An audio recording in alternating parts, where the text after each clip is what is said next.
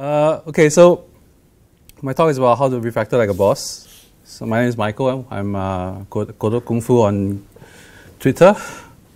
Before I continue, if any of you is on Twitter, I am preparing for this year's PHP Conf. So use this hashtag come to Asia and mention me and mention anyone else, anyone you'd like to invite to come for this year's PHP Conf. Any VIB or VVIP that you want them to come to Singapore, right? So this is your mission by the end of the night.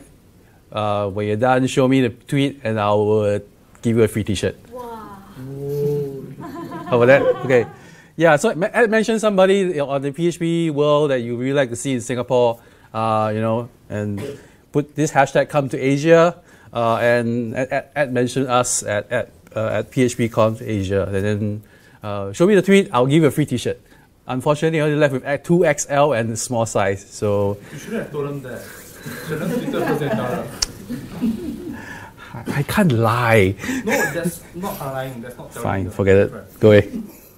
Anyway, so I'll talk about a couple of things. So I'll talk about what is refactoring and why we do refactoring.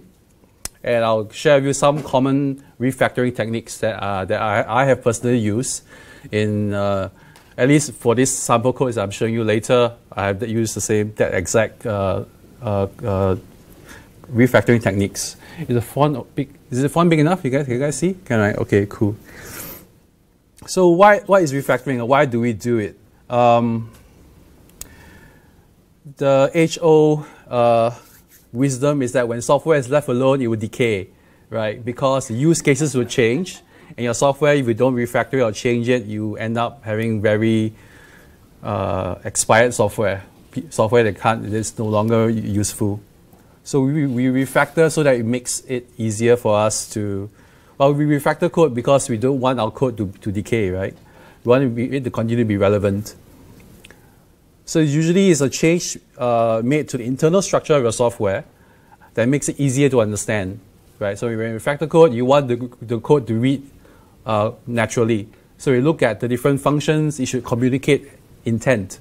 What do you write the bloody function for, right? And also, for business people here, this will be very good for you because when you refactor code, so this is how you explain to your boss, okay? I refactor code so that it's cheaper for us to change in the future, right? Why is it cheaper? Because if you don't refactor your code, you go back and you're like, wait, what did I write 2 months ago? You have to spend time reading your code again.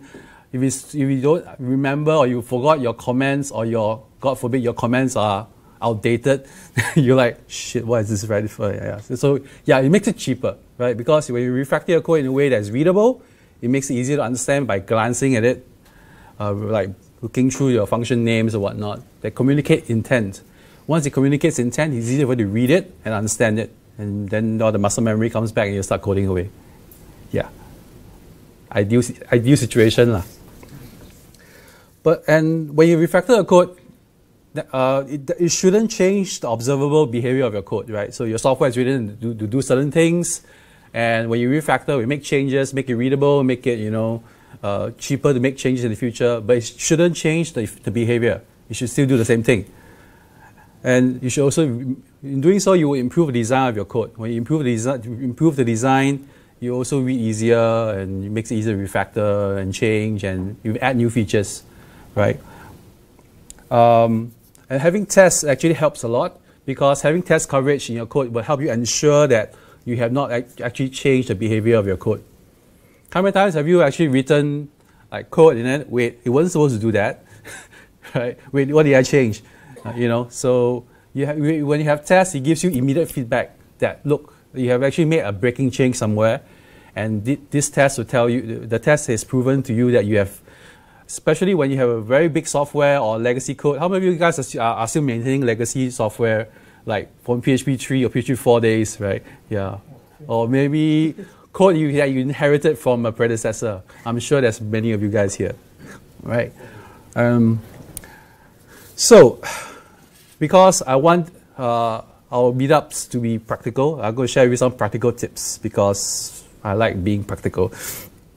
So there are 4 things I'll be sharing. Number 1 will be how do you change names you should, okay, for the techniques you should have is change the names that communicate intent, remove any of the magic numbers because those are scary, one responsibility per function or class. It should be common sense, but actually it's not. And last thing is do not be obsessed with primitives. Primitives like arrays, strings, and all that stuff. I'll go into more detail when I touch that. Right. So the first one is about refactoring techniques. Number one, change names to communicate intent. How many of you have seen mystery variables? Like A, B. What does A and B stands for, right? So how do you change them to give it meaning? You look at the implementation and you look at the data it contains. Usually you look at the data, you're like, okay, this is somebody's name. So why is that? It's also somebody's name. Usually you should just mean first name and last name, right? You name your variables in a way that it communicates meaning and what it's supposed to be used for and how you'll be used. You communicate the intent. It's easy for you to glance at it and figure out what it is. Otherwise, you have to look at all the implementations that actually use it, or you have to look at the data that it contains to actually figure out what it's used for, right? So, which is, yeah, don't do that. Mystery functions. How many of you have actually seen mystery functions? What is foo? Right? So, foo takes two arguments. So, what does it give you? It spews out a greeting. Okay. So, what is this mystery function? What is foo? What does it stand for? And how should we rename it to give it meaning? Any guesses? Any guesses? Say hello. You greet somebody. Yeah, so it's a greeting. So greeting from first name, last name. Yeah. Some of my examples are a bit contrived, but you get the picture, right? Okay. So change names to communicate intent. An extension to that is about magic numbers, right? Suddenly you find in your code a mystery number like, what the hell is this 1.4, right? What the hell is that, right? So amount in USD, you pass in an amount, and then you have 1.4 inside. It's like, what does that mean, man? Look at the function, you may probably have a guess, what does this 1.4 means? Probably means exchange rate, maybe. Ask around, ask your colleague, hey, what is this 1.4? You check the Git log. Oh yeah, okay, this guy, hey, what is this 1.4? Oh yeah, okay, fine. So what do? You refactor it. You change it to something meaningful, right? It has to be, the thing has to communicate intent, right? So you change it with a constant, you define it, and then you can use it in your code, right? Also, same applies in a class. You can also lift it up into a constant, right? A class constant like this, and you can just use it in your class as well. So, right. So when you find a mystery number, even Rubyists do this, right? The previous project I was in, they had mystery numbers floating all over the Rails code. I was like, guys, what the fuck is this? So yeah. What currency is the input in? Sorry? What currency is the input in this function? I assume it's Singapore dollars. Again, see, another opportunity to refactor. And the function is wrong then. You're doing it, you should be dividing it, not multiplying it. See? Just telling you. No test. Sorry. I forgot to write test. See? Writing test, make sure you don't change behavior. I'm such a failure here. Anyway, so that's two tips down. So the third technique that we use is usually when we refactor code, we try to write your functions such that each function only has one responsibility. As in, it takes in certain things, it only does one thing and gives you the result that you need, right? So with this, I'll change it out a bit. I'll use an example, right? An example of, say, a club membership register. Like, say, you run a country club. Maybe not country club, some club, right? And you're kind of like a software guy there. You're tasked to maintain your club membership register as a CSV file, right? So yeah, like something like this. Luke Skywalker is a good friend of mine. Yeah. So we have this a CSV file, and your manager comes to you and say, "Hey, look, why don't you come up with a PHP script that kind of manages the registry?" And this is the feature story, right? So if you do agile like I do, they usually ask, so where is the feature story? So you file a report in Pivotal Tracker, a feature story, and this is the description. I want to add new members to the end of the file, and if the email is already in the list, ignore the new entry. So basically, if it's new, if it's never been there, add it in. Otherwise, if its email is already there, omit it or ignore it and don't throw anything or throw whatever. You just say ignore it. Don't insert into the file. Simple enough, right? So you go away. All right, let's do this. You fire up your PHP storm and start coding away, and lo and behold, you got a piece of code that does exactly that. So you have first line. It opens up the CSV file, right? Open up in read-only mode, read plus, which the plus means you can also append to it. And then you say, okay, loop through, find if this guy is the same email as the guy, you return false, otherwise you put it in and you're done, right? So you pass in an array like this, and returns true or false, somewhere along that line. Simple enough, right? Anyone can write this, right? Right? Okay. Okay, so so it works. Fuck yeah. But here's a question. How many things do you think this add member is doing? How many things? Let's have a look again. How many things do you think it's doing? It's opening the file. It's checking for the whatever. I don't know why is in position 2. And if it kind of throws or returns a false, otherwise it injects in the new CSV field, right? 4 things this thing is doing, right? Open the CSV, check for duplicate emails, ignores if it's already there, and adds if it's not there. So it's kind of like, there's a lot of things for one function to do, right? Of course, if you are rushed for time, you probably just walk away and say, it works, I'm not going to care about this. But for me, it irks me that when I read back this file, right? What does it even mean? Why is this position number 2, right? It's like, huh? Right? So only thing here that makes sense is a function name like add member. Okay, it's doing add member, but it's doing quite a few other things, right? So it is disconcerting. It's doing too much, right? Ideally, each function should only have one functionality, as in it only has one responsibility. It should only do one thing.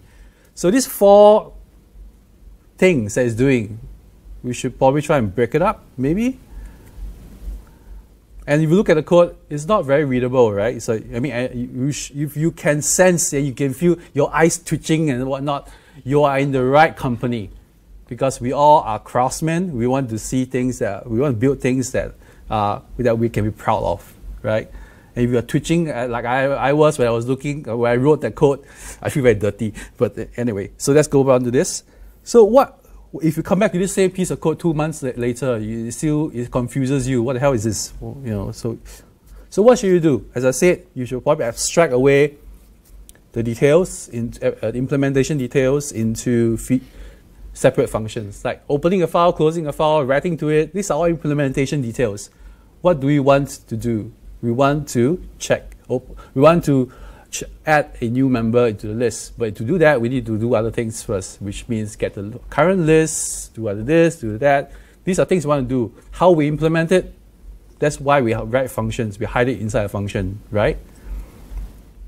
So we ask ourselves what-if questions. What if we come back and we say, I want to also check for something else? Then you'll be kind of like, oh, shit, yeah. So if you have to make changes to the same piece of code, it'll be very frustrating. And if the worst response you can give to your manager when he asks you to make changes is, it's not meant to do that, that's not an acceptable answer. So so what do you do? Step 1, you identify the different behaviors. So first of all, when you open the file, what do you do when you open the file? You basically pulling together the list of members, the current list of members. You also identify that, how do you check email? It's not about email, right? It's about checking whether the person is already in the list. That is that is the behavior that you need to abstract. This is the behavior that you need. checking for email address is just an implementation detail, right? You are concerned with whether this person is in the list. Ignore if it's already there. It's kind of like a reverse of the two, right? It's just a result that you get from checking if a member is already in the list. And number 4 is add if it's not. So no, it's just about adding a new member to the list. You're just adding it in. Because I already know I checked it in the previous step, I'm just adding it in.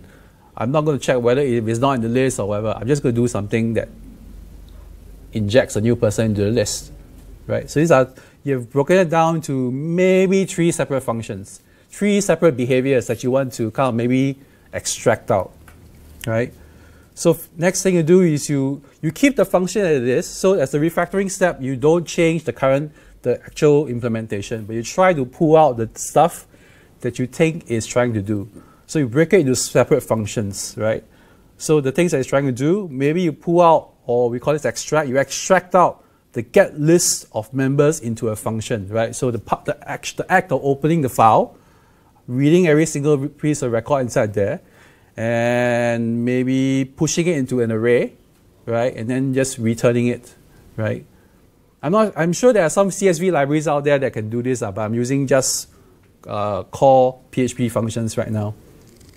So I have implemented something that does just one thing. A function that just gives you, what does it give you? List of members, that's correct. So that's all I need to know, right?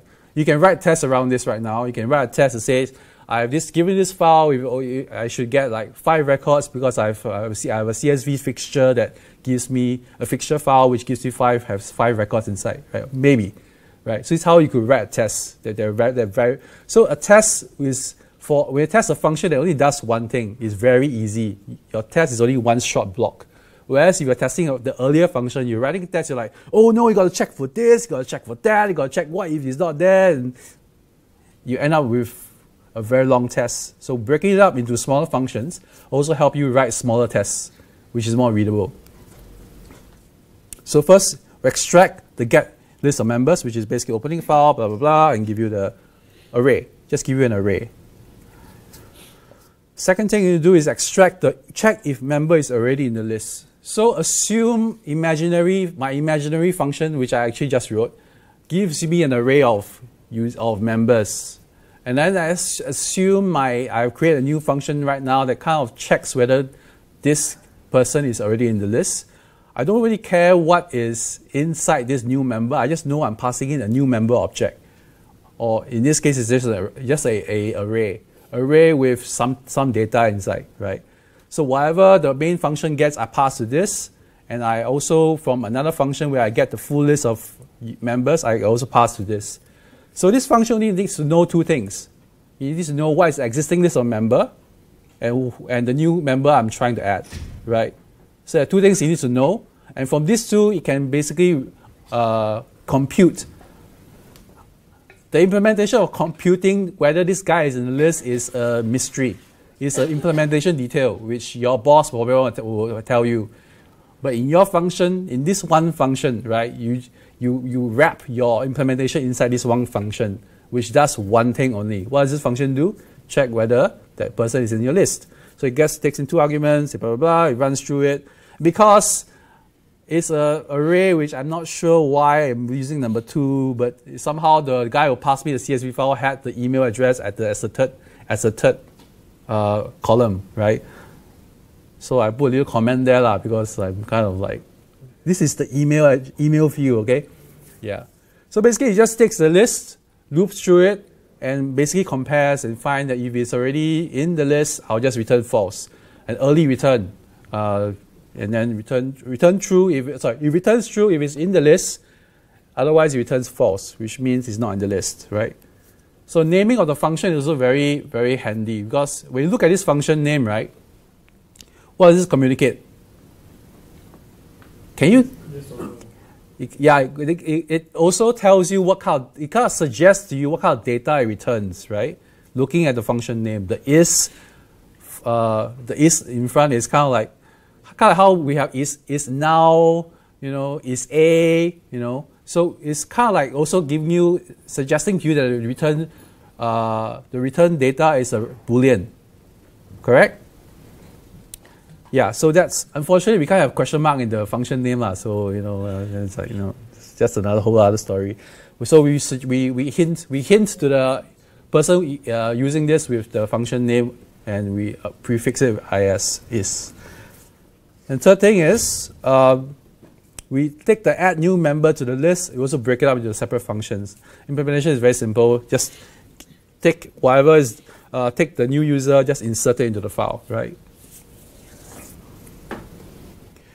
Of course, if you look at this one again, you say add member to file. What file are we talking about? Maybe I could refactor this to also include the file name I'm actually injecting it to, that could be a future refactor. On the hindsight, probably I should have put the file name as one of the arguments, but anyway, that's separate discussion. So now you have three functions that actually basically does the three behaviors that we talked about, right?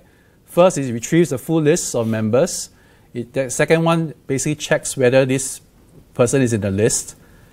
And then the third function is basically just inserting it into the file. Three separate functions that do three discrete things. So 1, 2, 3. And each of them has one responsibility. So once we have that, we go back to our main function, add member. We open it up and say, let's refactor. So we take the new functions that we have and we just inject it in here. So for example, get members is the first one we wrote. It gives you the list of members, and we pass it into a local variable. Then we also make this return. We also make this check something. Is this member in the list? If it returns true, it returns true when the user is actually already in the list, and I'll return false to the whole thing. I'll say I will not inject this person. I will not add this member. So I'll return early here, but if it's not in the list, I'll just add the member to the list and I'm done. All right? And then the implementation remains the same, or rather the usage remains the same. I'm just passing in an array, and did I change? So question I ask of you is, did I change the behavior of this function? No, right? The function remains the same. So when you do refactoring, only focus on code that doesn't change behavior. Make changes that doesn't change your API. Basically, your function, how it's used, try not to change it. Your behavior of the code, try not to change it. But internally, the internal structure, just rejig it around to make it more readable and cheaper to make changes in the future. Because, so see, from a long function, I refactored, and then this function is now so readable. It's just like, how many lines? 1, 2, 3, 4, 5 lines of code. Like, wow, so nice. And it reads like English, right? First you get the member. Is the member in the list? If it is, return false. Otherwise, you add to the file. From just reading this, you kind of understand, more or less immediately, you understand what is this function, how is this function implemented, right? The implementation detail is somewhat obvious to you because it shows you the behavior. But then the implementation detail, you have to drill down further to actually see what's going on, right? But again, that's like so the implementation detail is abstracted away in a different function that you can just dig in and see. You can see. So we're happy. The function works. Your boss is happy. Yay! Then after 2 months, he comes to you again and say, cannot.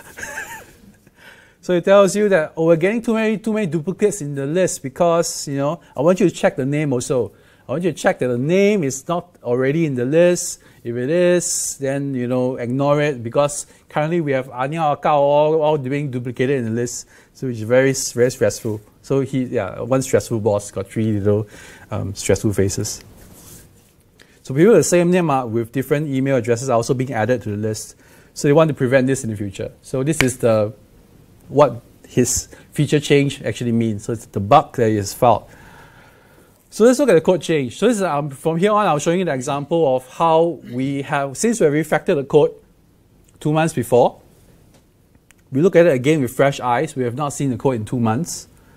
Again, we look at the function and we can quickly look, and we basically extracted out the main function that is displayed in that file, right? I can show you the file as well if you want.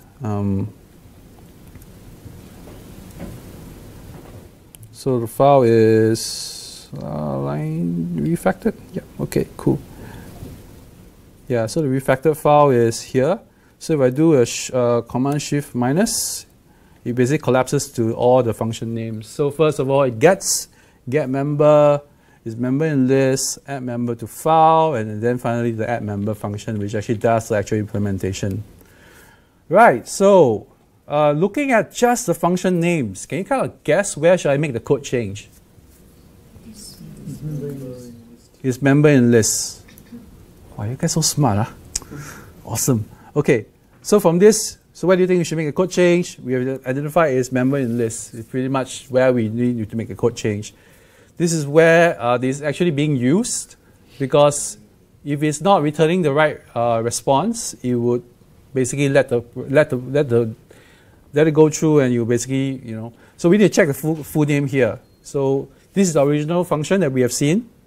So we have one command there that says, oh, email field, got it. So there's something else in here. So you can do a var dump inside and run a couple of things. What is in this array? Okay, the array, the position 0 is the first name, position 1 is, so the first column is first name, second column is the last name, right? So this is kind of like where we need to make a change. So this is this re-implemented code. In the ideal situation, you also have test. You also have tests for this function, so you have to go back and write and change your tests to say, now this test I want to also, I inject someone with I pass it someone with the same name, it should throw false. Basically, you shouldn't add to the thing, right? But for the sake of time, I will not show you any tests because I didn't write any tests, and I'm a bad example. But we'll see. So here we have it's checking. So it's a bit different. The behavior in this code change is a bit different from the email, because email is just one field, right? So just is it equal? With the first name, last name, you also want to check that it's actually, you know, if it's not first and last, it's actually not exactly the same, then you do something else. So the implementation is a bit different. But again, these are all implementation details, right? Your function communicates an intent. Your intent is to check whether this guy is in the list. And the way I check make the comparison is the implementation detail, which is email, and now we have added new username. In a further ideal situation, you may also want to extract out these two things here. I can foresee that if we have more fields in the database, in the CSV file, this function will probably grow, right? So maybe it's also good to maybe take this opportunity to refactor a little bit, maybe create a new function that says is email there, or like is named the same, or something like that, right? So you could more functions that you can extract from this. Why do we do that? Why do we refactor? Make it cheaper to make changes in the future, and more readable, of course, and also get paid, lah. Yeah. See, for freelancers, it's actually a good thing, right? When you refactor your code, when a customer comes to you and say, I want to do this, it's going to take a long time, then you charge them extra, they actually can do it just one day. Not really, but yeah, you get what I mean, right? You get what I mean, right? Because developer happiness is important to me, to everyone, right? Okay, so what have we learned from looking at this whole example today? Readable code for the win! So we like codes that are readable. That reads like English. Somewhat like English, right? And we also learn how to break up a long function into separate functions, and each one with its own responsibility, just one is responsibility per function. And also makes future code changes easier to make, because, you know, we've broken it up. It's logical pieces of the puzzle that we can just poke and change if we need to make changes, right? It's not like one huge function that, oh no, legacy code, if I make 2 lines of change here, will I break everything, you know, kind of thing. So it's scary.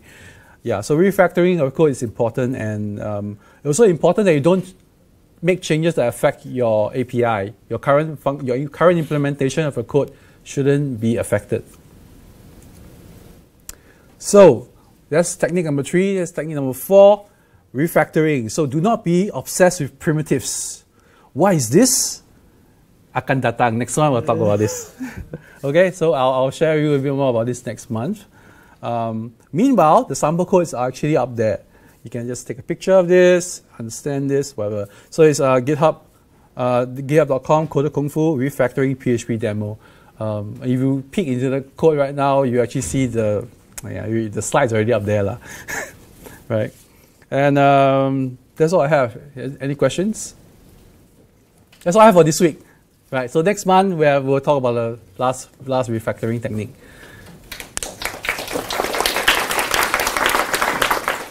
Really, no question, ah? Just want to add one point to that. Yeah. One of my mentors early in my career taught me that every time you copy paste code, think of refactoring. Yeah. So every time you copy a 50-line code from one place to another place, try and understand if this should now become a function and extract it out if you can, because often people don't do it. So just wanted to add that as well. Yeah. That one of the reasons you should refactor is to avoid, copy pasted code or rewritten code all over the place. Because if you find bug in one place, you end up fixing them at 6 places. Or you actually fix it only one place and the bug still remains, and then so you have to ever have a copy paste code, that's a bad thing. Yeah, but because it's also an opportunity, because when you do a copy and pasting code, it means that kind of tells you that these two places where you're copy and pasting code, there's some similar behavior, and there's an opportunity when you look at these two codes and say what are the similarities and what are the differences. So once you figure out what are the similarities, you can pull them out into a main function, and then you can take all the differences and implement it separately, differently, right? So that's an opportunity. You will see copy pasting of code is an opportunity for you to find out where are the similarities and what are the differences, and stuff like that. Thanks. Any other questions or comments? Yeah. The refactoring that you just did earlier, if the file had like million entries, the code will still work because nothing was loaded in memory. But after the refactoring, you're bringing everything into memory, it won't work after you have million entries. Maybe I might break. It might probably break, but there's someone did tell me this before, right? A friend of mine once said that performance code is usually never pretty. Yes. Right? A very performant piece of code is never pretty. So somehow, and sometimes it's a balance between pretty code and performant code, right? Or code that reads well and you can understand and change easily, or code that performs very well for that moment or for the thing that you need it for. But I personally would put more emphasis on making code that is readable, because eventually you'll be the one that has to maintain it. Of course, performance code that is also readable, that's like the holy grail. And sometimes it's a balance, finding out which is what it is.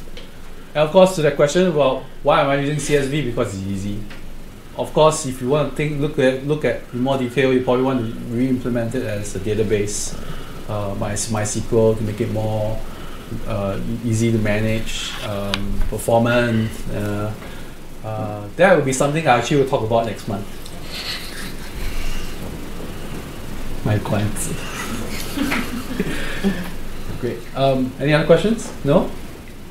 Great. So that's all I have, and thank you. So next we have